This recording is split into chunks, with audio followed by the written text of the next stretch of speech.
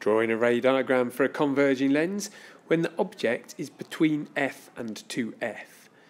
If a ray of light moves parallel to the principal axis, don't forget to draw your arrow on to show the direction of the ray of the light, it will be refracted through the focal point. If a ray of light travels from the object and it goes straight through the centre of the lens, then it will not be refracted at all, so it'll keep going in a straight line.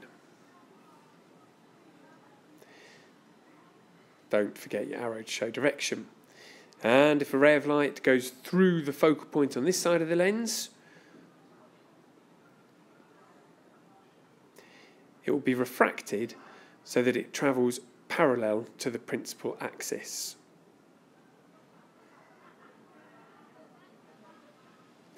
Don't forget your arrow to show direction. The image forms where those three rays of light focus or where they meet.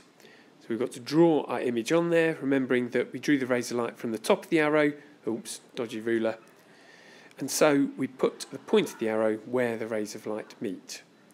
And you can see that the image that forms is inverted, it is magnified, and it is a real image, so it can be projected.